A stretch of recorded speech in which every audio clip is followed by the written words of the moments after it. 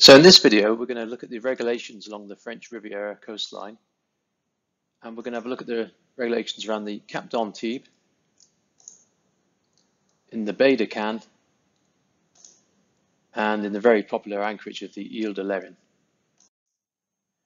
And we've gathered our information from the SHOM nautical charts, which are the French Hydrographic Office official charts, the Bloc Côtier, which is a kind of guidebook to the ports and anchorages along the coastline, and this leaflet that's available as a download or from some of the capitaneries, that's the harbour offices in the ports along the coast, which details the rules and regulations as well.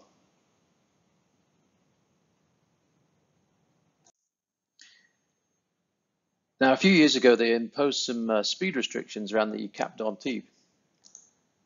There's now a 10-knot speed limit around the cap. And there actually aren't any physical markers in place. There's nothing out there to tell you where this limit extends to. But rather than that, there's some geographical points, some latitude and longitude coordinates, which actually tell you where the points are, which define the speed limit area. And this doesn't affect the less than 5 knots within 300 meters of the shore and any harbor entrances rule that applies.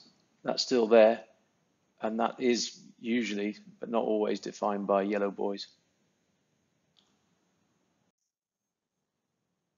Now that's a little overview diagrammatic view of where the points are. There are latitude and longitude points, so if you've got an old chart, you can plot your own points in. But if you get a newer SHOM chart or a newer chart, they'll have this area defined. You can see there that that's the vitesse limitée is the look at the note to see that it tells you again that it's 10 knots. But you can see that the edges of the boundary there around the cap. So if you prefer looking at electronic charts, this is a screenshot of some Navionics software which shows the speed limit again, or the area of the speed limit.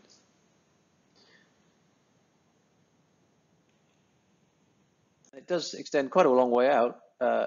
You can see it's roughly half a mile from Cap Gros, which is on the eastern side of the cap, and then another half a mile out from the lighthouse there on the western side of the cap, and sort of fences off the Cap d'Antibes to ensure people aren't going around it at too fast a speed.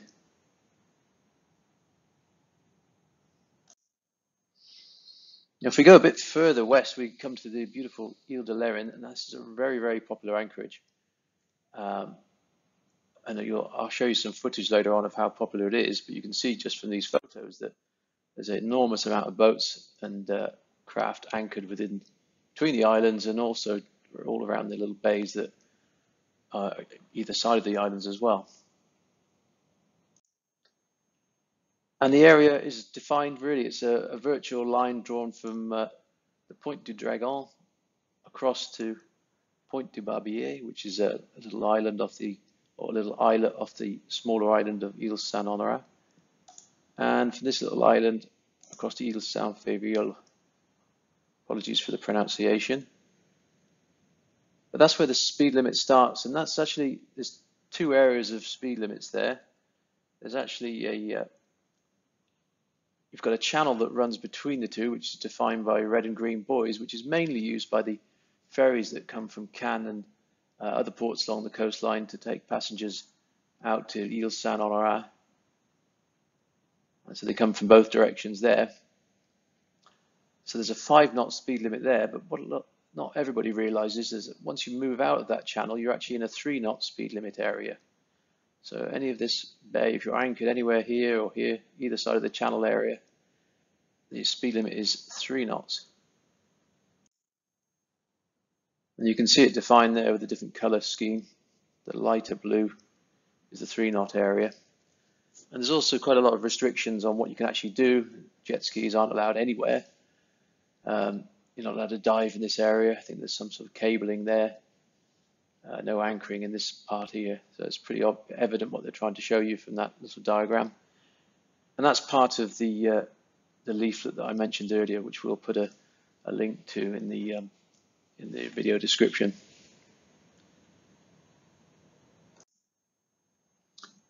Now in the Bay of Cannes, there's some limits there, and again, this is a very heavily trafficked area. So they've decided to put a 10 knot speed limit, and that's defined by a point from the Batiguier, which is a large beacon that's been just painted white now, across to the entrance to the port of Cannes, where you've got a large port entry marker which you can't really miss rather. And from the casino on the Cap de la Croisette, which is a really large building, that's the largest building on the Cap, across to the fort on the Iles Sainte-Marguerite. And the fort, if you like to know a bit of local history, is apparently the one where the man in the iron mask was imprisoned. So within that area, that little sort of area defined by those two lines there, there's a 10 knot speed limit. And you can see it again from this little shot of the leaflet that defines the regulations, that no jet skis allowed, motorboat channel to go up to the Iles Sainte-Marguerite. And again, there's channels here which are marked by yellow buoys, which mark the channels that kite surfers can use, motorboats, windsurfers. It's all quite self-explanatory, I think. And as you go along the Bay de Cannes as well, there's also further channels that lead up to the beach that are used for various different types of craft. So there's a bit of segregation between things like windsurfers and or sailing boats and motorboats for which channel you can use. And also there's a particular anchorage for cruise ships, which is marked just outside Cannes. So not only do we have all this sort of general traffic, but also the shuttle craft that take in cruise ship passengers to tour around the port of Cannes and the surrounding area will also be heading into the port of Cannes itself. So another reason why the speed is limited in this area. This bit of footage is just by kind commission of Name Zero, who's I'll put a link to in the video notes. What it shows you is just how busy, brilliantly illustrates how busy it does get. And this wouldn't be unusual for a day in the middle of the summer to have this many boats anchored. You know, obviously all the things that go on around them, people swimming, diving, snorkeling, stand-up paddle boards. So you can see looking west there towards the Cap d'Antibes, very busy. And here looking down towards the smaller Iles Saint-Honorat, you can see the entrance to the channel. It looks like a couple of the ferry boats coming in, swinging west. You can see the craft start to congregate towards the anchorage. And they're looking north towards Cannes. You can see one of the cruise ships anchored there. And this is the area we were talking about where you would need to keep the speed less than 10 knots. The fort's just off the edge of the screen. The casino area is just about here.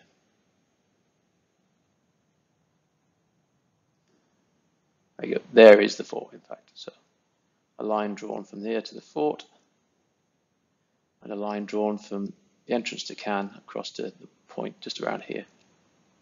So that area is all less than 10 knots, so please be aware of that.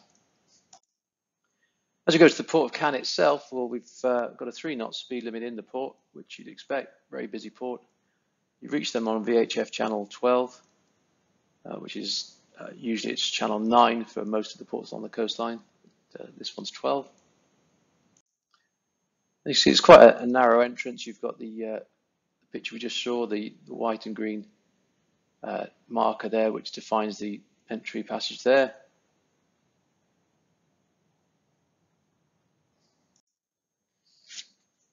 And here's one of the craft that does take passengers or sightseers across to the islands, and they do exit and enter the port in quite a fast rate. And if you hear this sound, and you know they're about to leave the dock.